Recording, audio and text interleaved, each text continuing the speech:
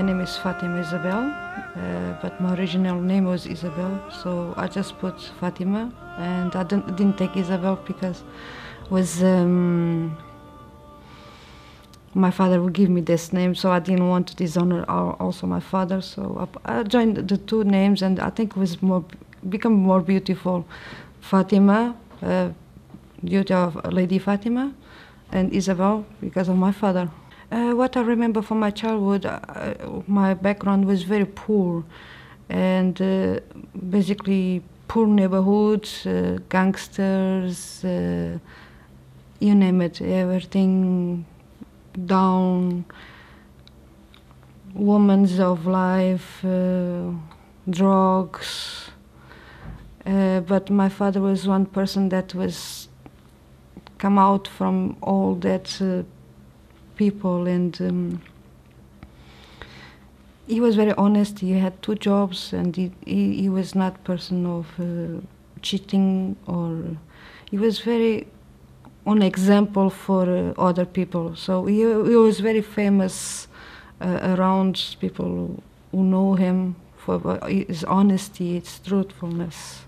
I have one brother only, and it was very close relationship, but even close relationship, we are quite different from each other, like water and olive oil. So we are really different personalities, because my brother just follow whatever other people saying for you do, and I was all time wonder what is behind the things, what is the sense of this being like this. So I was more adventure and curious of the sense of life.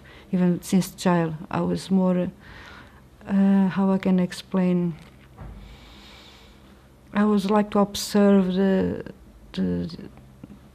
human behavior, animal behavior, nature. I observe everything for learning why happen like this, why we behave like this. In Portugal, 99% they are Catholics. And then from the Catholics, like 20%, 30% they practice the religion, and then the rest they don't practice. They just practice in the like Christmas, Easter. This is when they practice the religion, and church like once a year, or when someone dies. Was like a funny background, and basically it was like this. But like 50% they believe in Fatima, because we have Fatima there in Portugal due to miracle that happened there in 1917. And other 50% they say no, she never existed. But we are descendants from, I believe, from North Africa, Muslims from North Africa, and so we are mixed backgrounds. And so the beliefs are was quite confused. Like my grandmother, she was practicing, but my mom, she was not practicing at all, and grandfather, nothing. My father, I didn't know that if he was Christian, Catholic, whatever. I never know what was his religion. He never told about. So was unknown. He was very mysterious. So was quite confused. But church was just once a year, and my grandmother, she tried to put me in the church, but I was just bow when I get in. Bow in the church, but I never make the sign of the Trinity, like the Father, Son, and Holy Spirit. I never believe on that. So the church was quite upset with me. So, but I was truthful, like I don't believe on this. Like I was I was believe in God, but I didn't believe in what they say about. It was quite like miss some piece of puzzle. I didn't know how to pray, because never nobody told me how to pray. But I was basically making what Muslims say du'as. I was talking with God. was not basically, I don't know how to pray like as a Catholic, funny way, but I know how to speak with God and ask things to Him, and with quite questions I had, majority of the questions that I had, talking to God, all my questions were answered one way or another one. God give the answers, but just we need to have the eyes open for see, and I want to see the answer, and majority of the times I see the answer. One beginning I was in England, I didn't have money for it, and I was like kind of at night I didn't have I was desperate, like I don't know what I'm going to eat, what I'm going to do next tomorrow, and I said, God, please help me in some way. And what happened the next day is I don't let nobody get close to me, and someone come to me and hug me and say, generally I go to that street and I find money, and the person I follow, like I obey the person completely, I don't know why, and I go to that street and I find 10 pounds. So it was a kind of answer that God gave me. But I don't know who is that person, but like it's like I was knowing that person, but I didn't know. I was quite confused to explain, like mysterious ways. God give all the time the answer. When I come to London, I come basically for work, for my personal reasons. But then like I want to go back home because I was scared, and I didn't have nothing here. I didn't know to speak the language. But basically it was, I think for me it was sign of God, like God want I come to England. Otherwise if I continue to stay in my country, I never become Muslim. So it was quite very difficult times, but I win all the challenge. I pass for all the challenge, and I get stronger. In Portugal, what I know about Islam was in the media, and scare me, and I see the women with hijab, and they say they are oppressed, and the men's beat on her, and then it was what the media was saying, and I say, poor ladies, they don't have even the right to think, to choose whatever they want to do or dress. They are oppressed. And I was thinking that they were the oppressed and I was the free woman. And later on I find out that I was oppressed and they are the free women. So it's quite a different point of view. This is the difficult part. In 2012, I see some couple of, I don't want to, like Muslims brothers, Sunni brothers and sisters, they are talking about Islam, but I never believe, like something that was missing piece. And then I have like this talking about the Ramadan, and it was in that time in July, in Ramadan time. I have a dream, my first dream, and I dream with one white lion, double of me, and around me was black wolves with red eyes, and the lion was protecting me. And after like this dream, past 2 years, was when I start to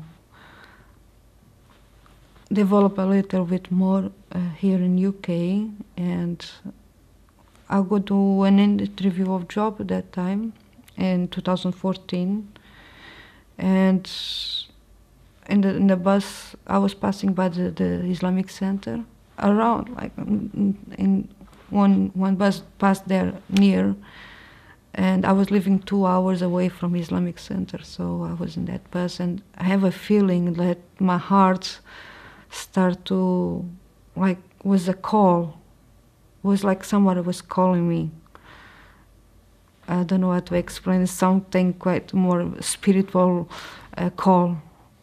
Like something was calling me for a long time. It was the missing piece that I was looking for.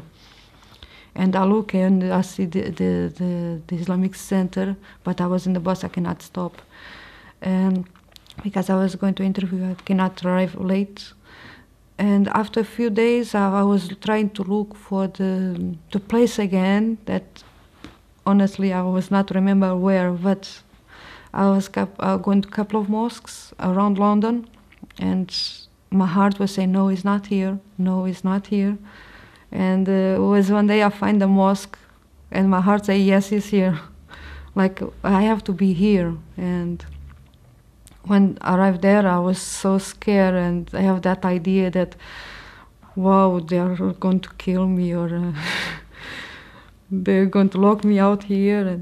But I have like courage and get in and start to talk. Even I didn't know what I should, like, what I'm doing here, like, what I want to ask. Like, okay, I want to know about Islam, and is how I start to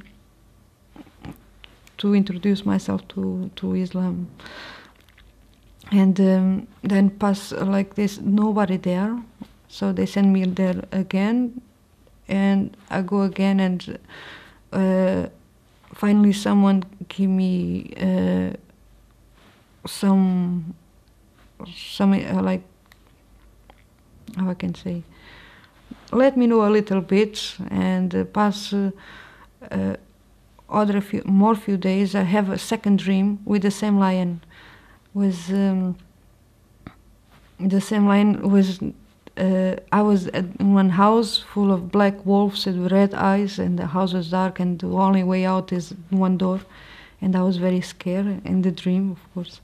And I find courage, and I go for that door, and the lion was there, and I feel scared, and I give one step back, and like, no, go ahead with. And when I get out of the door, I write Allahu Akbar. Even before I know I be Muslim, or I know the letters, the alphabet. And the lion go with me, and each step I was giving come flowers, because the place before was a desert, and then after become a garden. And with this one, I decided, like, yes, he is here.